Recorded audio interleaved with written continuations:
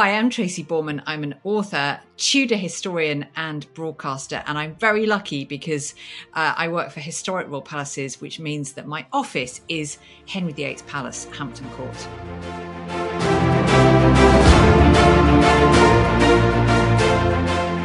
That's right. This month we're celebrating Elizabeth I, and who better to join our celebration than internationally celebrated historian, author, and broadcaster, Dr. Tracy Borman. Dr. Borman is credited with humanizing the Tudors as she shares such details in her books as Henry VIII's love of puddings and Elizabeth I's invention of her own perfume. Her nonfiction recreates and brings to life the famous figures of the Tudor dynasty. And her new fiction trilogy is described as, quote, luring readers into the world of Stuart England through the story of Lady Frances, with effortless storytelling and vivid details. Tracy's been seen on numerous historic programs, and she is the Joint Chief Curator of Historic Royal Palaces. It's a thrill to have Tracy join us to talk about her early interest in Elizabeth, the wonderful places her scholarship has taken her, and her thoughts about how Elizabeth became such a success and icon of the Tudor age. She'll also share some experiences with the tangible artifacts of history, including a certain ring I can't stop thinking about. So many thanks to Tracy Borman for joining us.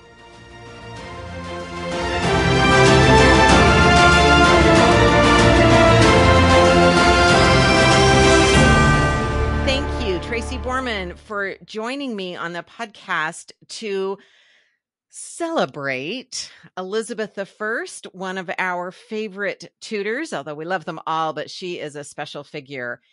And so I wanted to start by asking, what is it about Elizabeth I that you find so captivating and that just lights us all up so much, do you think? I think you were quite right to use the word celebrate because I absolutely love Elizabeth. She is worth celebrating every day of the year, in my opinion. So my love for Elizabeth really began when I was about 16 and I was studying for A-levels, we call them over in the UK. And it was my history teacher who was incredibly inspiring. She was a Tudor enthusiast and she just put the kind of replica portraits all the way around the classroom, all these Holbeins, all these amazing portraits of Elizabeth, and it just lit a spark for me. That spark has grown into a sort of all-consuming fire over the years that have followed. But Elizabeth in particular, so of course I love the Tudors. I just love the whole period. But Elizabeth, I just so admire her. I mean, what an incredible woman. She confounded the stereotypes of female rulers or women in general. They were seen as second-class citizens, not really capable of doing anything without the guidance of a man. But Elizabeth, she famously said, I will have but one mistress here and no master. She was going to rule alone, unmarried. This was deeply shocking, deeply unconventional. And she proved everyone wrong. She made herself really, I think, the most successful of all the Tudors. And made a lot of sacrifices along the way. She ruled with the head, not with the heart. So I have huge admiration. She's my all-time historical heroine. Oh, that's fabulous. And I absolutely agree. So this is wonderful. So she certainly had a challenging childhood. So both Mary and Edward had their moments. Now, Mary certainly had challenges, but those first years of Mary's life, she was the feted princess. And then, of course, Edward was always the man of the hour, the little boy of the hour. But Elizabeth had a lot of challenges. And then after her father died during both Edward's and Mary's reigns, also a lot of challenges. So what do you think gave her the confidence to believe she could rule?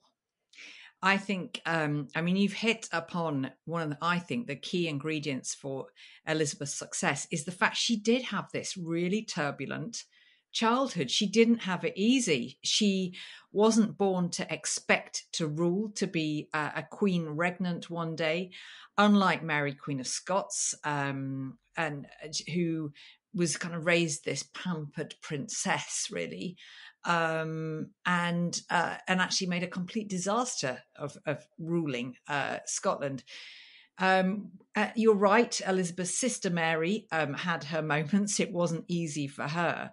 But I think for Elizabeth, as not just a girl, but a younger girl, a younger daughter, she had really no hope of inheriting the throne. And then she had to battle with being made illegitimate when her mother, Anne Boleyn, was executed, and their marriage was declared null and void. So she was so far down the bottom of the pile.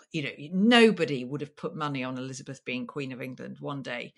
But she learned the hard way, and she saw what went wrong when you mix love with politics. So in the case of her mother, obviously, that didn't turn out too well. Anne Boleyn and Henry VIII, very tempestuous and kind of ultimately fatal relationship between them.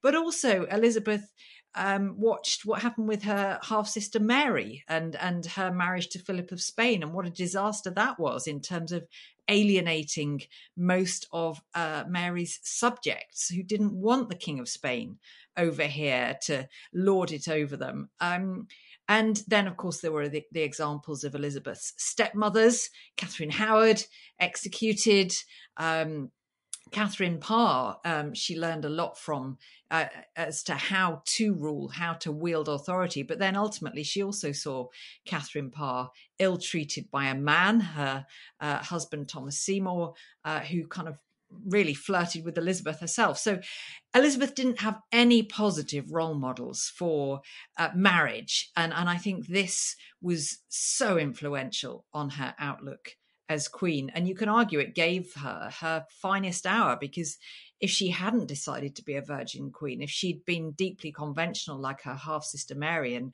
just as a first priority sought a husband, I don't think she would have been the success story that she turned out to be.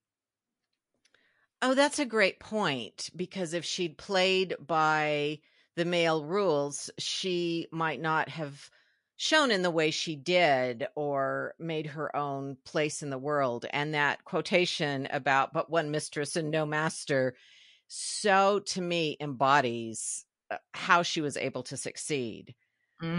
Me too. And she wasn't going to give any power away to a man. She had fought her way to that throne. It had been one of the most tortuous paths to the royal throne in British history. And there's no way. She knew the risks of marriage. She knew that convention dictated she would have to give up her authority to her husband, whether he was a foreigner or a homegrown candidate, and she wasn't having it, and I don't blame her.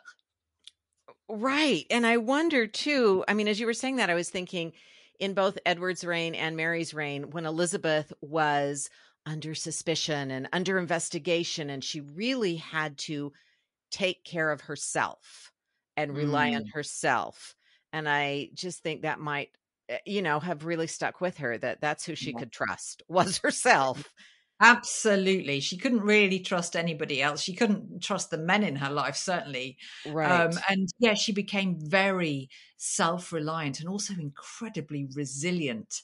I think, a turbulent childhood, the sorts of things that Elizabeth suffered, her mother being executed at her father's orders. Can you imagine a modern day psychotherapist, what they would make of that? But it sort of chiseled Elizabeth into this fearsome woman, into this very resilient woman. And she knew from a very early age that the only person she could depend on was herself. And I think that was her strength, and that was her inspiration going forward. She never really trusted anyone completely, even close advisors such as Burghley in later years, I think. Right. And that brings me to a point, because I know that Burghley was very important to her and was her first choice as an advisor, counselor, sort of.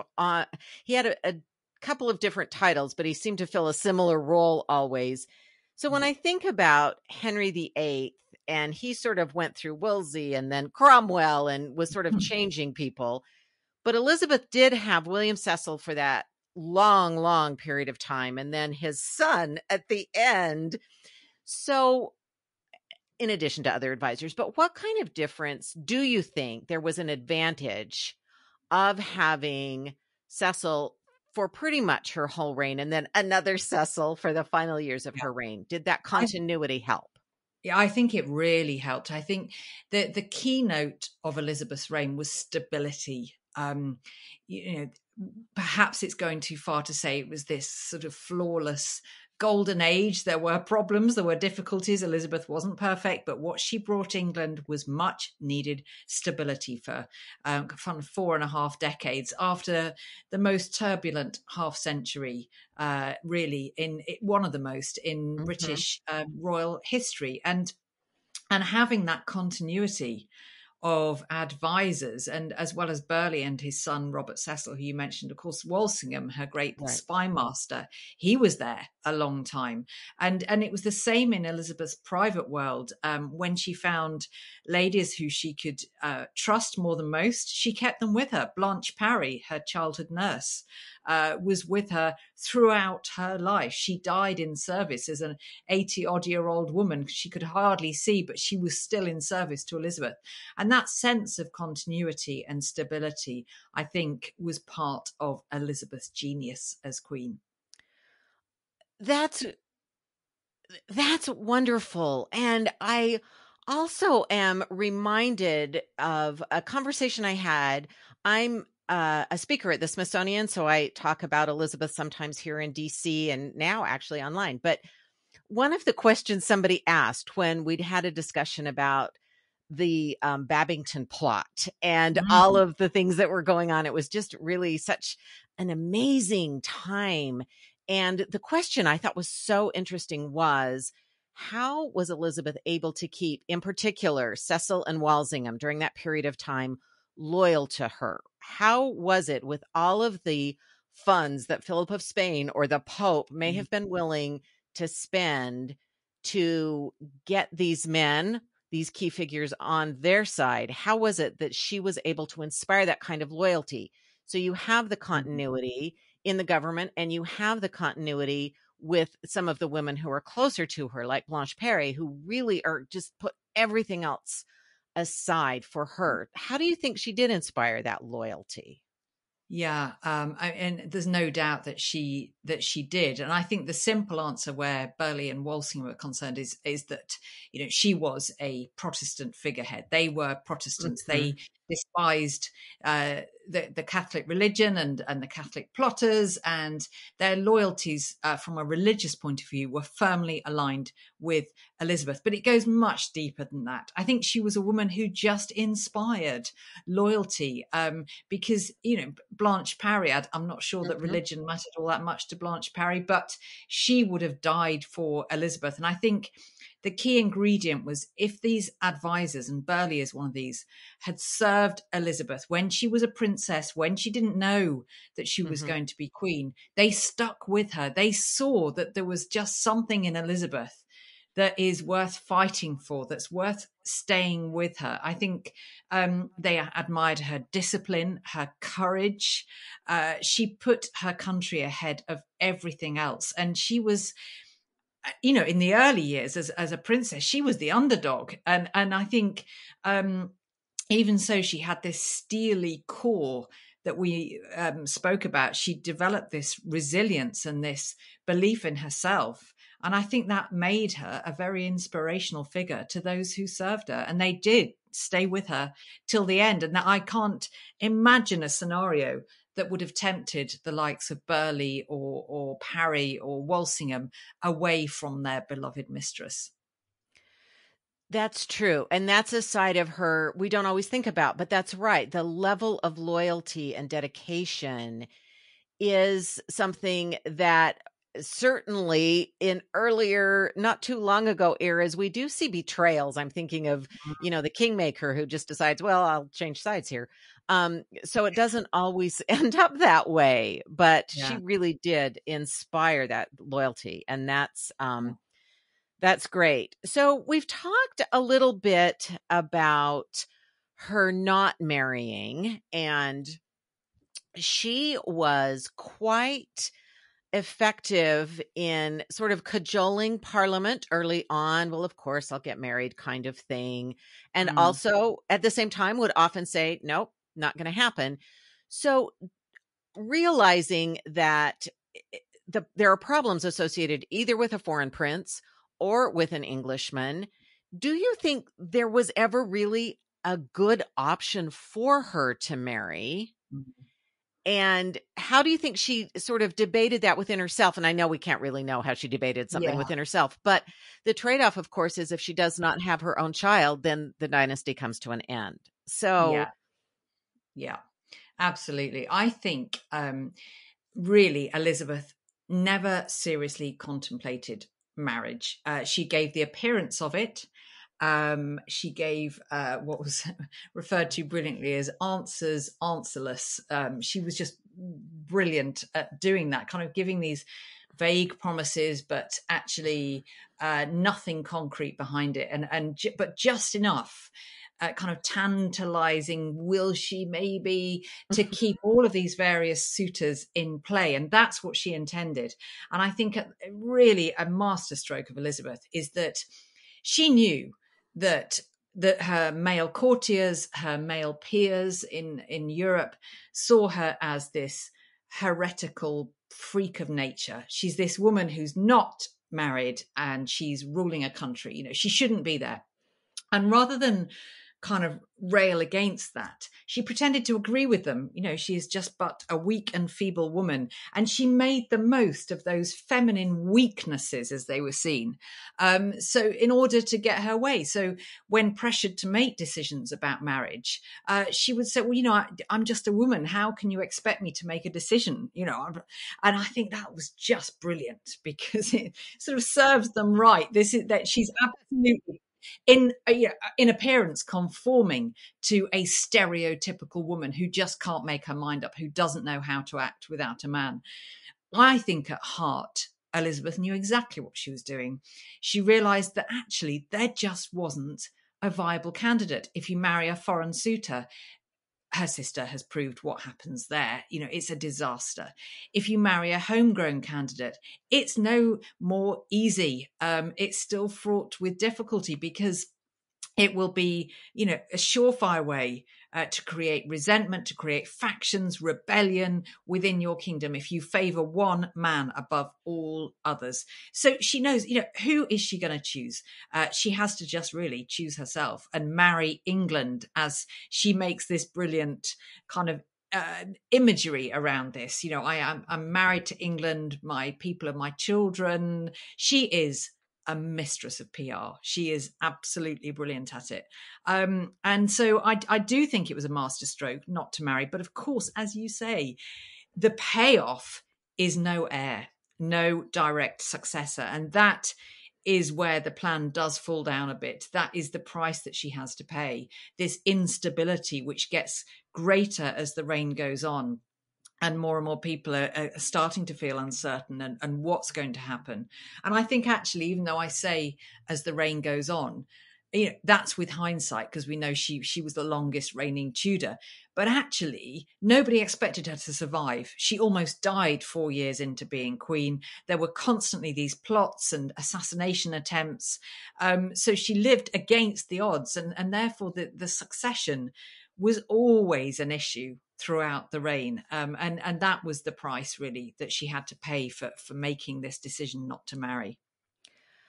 right. That's right, because when she caught smallpox, or there were many assassination attempts, the reign could have ended at any time very abruptly, Mhm. and she never really named an heir. So there was always this succession potential crisis. And it was almost, I sometimes think she just, through her own force of will, stayed alive, which is quite Yes. remarkable. Yes, and then at the end decides to die. Uh-huh. Wonderful descriptions of her sort of final days at Richmond, where it's almost like she's decided, okay, I know I'm losing my grip. my physical capacity and mental capacity isn't quite what it was. Now's the time to die. I'm not going to eat. I'm not going to drink. I'm not going to go to bed. I'm going to fundamentally weaken myself and hasten my end. So, and one of her courtiers said she's mistress of her own fate all the way up to the end. Right. And that's just, if I can't be at 100%, then you're not getting pieces of me. Yes. So it is kind of marvelous to think of that. So yes, in full control. So yes. So speaking of full control, and her own questions about, not marrying and the reason she didn't marry, I wonder if you could speak a little bit about her ladies. And although there were a few where she supported their marriages for the most part, and perhaps it's Blanche Parry in this beautiful image of someone who never married, and so Elizabeth was the person in her life. But she didn't seem to like it when her other ladies in waiting, the women around her, got married. So why do you think that was? You're right. She didn't like it, and that's putting it mildly. I think probably Blanche Parry has a bit to answer for this, because she set the benchmark of what Elizabeth expected. So she's one of Elizabeth's earliest attendants. She devotes her life to Elizabeth's service. She doesn't marry. She doesn't pursue her own personal happiness. All of her happiness and her fulfillment is in service to Elizabeth. Now, that makes Elizabeth raise the bar pretty high, because she wants every other woman to who serves her to act like Blanche. So you sense Elizabeth kind of being, affronted and disappointed if her ladies want to have a bit of a life of their own and marry, and she sees that as very disloyal.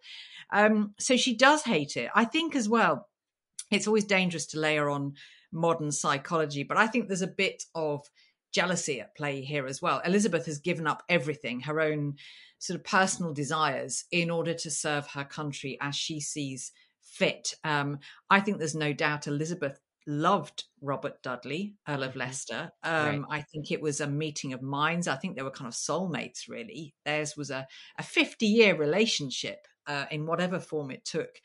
I think if she had been just an ordinary woman, she would have married him like a shot. But she didn't. She gave up, as I say, her personal happiness, fulfillment for her country. So I can kind of understand why she would be a bit resentful about her ladies, following their own desires as well as getting to do their day job, because that's not something that was open to her. That's great. And Blanche Parry did that as well. And as you say, that's a pretty high bar for anyone to ever live up to. It really is. I mean, who's going to do that? And the difficulty is that these ladies were in a catch-22 situation. If they asked permission, 9 times out of 10, it would be refused. So what they did was to go behind Elizabeth's back, marry in secret, have clandestine affairs. One, the more than one account of a lady in waiting falling pregnant and actually giving birth while in service, trying to keep it secret. And then, of course, Elizabeth was furious. But you think, well, what do they do? Do they just kind of abide by her stricture and give up their own happiness, or do they just risk it and risk her favor? And sometimes, catastrophically. In the case of the likes of Bess Throckmorton, who married Sir Walter Raleigh, Elizabeth's great favourites. But my favourite of the ladies in waiting is Helena Snackenborg, a gloriously named Swedish lady in waiting, who absolutely adored Elizabeth, and the feeling was mutual. But she fell in love with a fairly low-ranking courtier who she knew Elizabeth wouldn't approve of. So they married without permission. But Elizabeth loved Helena so much that she forgave them. And she even gave them a wrecked Armada ship as a wedding present, which was actually worth quite a lot because there was quite a lot of treasure on board. Oh, that's great. I had not known the detail of that being the wedding present. That's a wonderful little detail. Hard to gift wrap. Right. Not on your wedding registry, but I've come up with something quite special. Well, and that is an example of someone where her love sort of overshadowed her jealousy to have all of the attention. Yeah. And yeah, that's a great example, because it didn't happen very often. And Beth Throckmorton is an example of someone who did not do well when that Yes. marriage came to light. I mean, it was Yes. difficult, very difficult. It didn't go well, really, for Bess, or ultimately for Raleigh. Right. But yeah, Elizabeth was capable of strong, abiding affection towards her women. She's portrayed as a man's woman, because she's this great flirt. She loved to be the queen bee in the hive. But that's not the full picture. She had really close relationships with her women, and those that were she trusted most and she loved most, she did forgive, and she did allow Right. to have a bit of their own lives as well. And that brings us to the end of part 1 of my interview with the wonderful Dr. Tracy Borman. It's great to be reminded that Queen Elizabeth did have strong relationships with the women in her life. In fact, there will be more of that in part 2. Come back next week to hear about Elizabeth's relationship with 2 very important women, Anne Boleyn and Anne of Cleves. I'm so excited. There's more to come.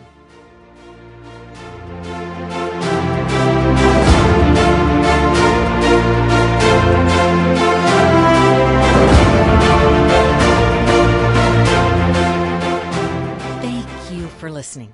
I hope you've enjoyed this time with the royals, rebels, and romantics of British history, especially Queen Elizabeth I. I really love hearing from you, so let me know what you think. Give the podcast a rating, and please reach out on social media at Shake Up History on Twitter, Instagram, and Facebook. And now, stay safe, have a good week, and let's keep shaking up history together.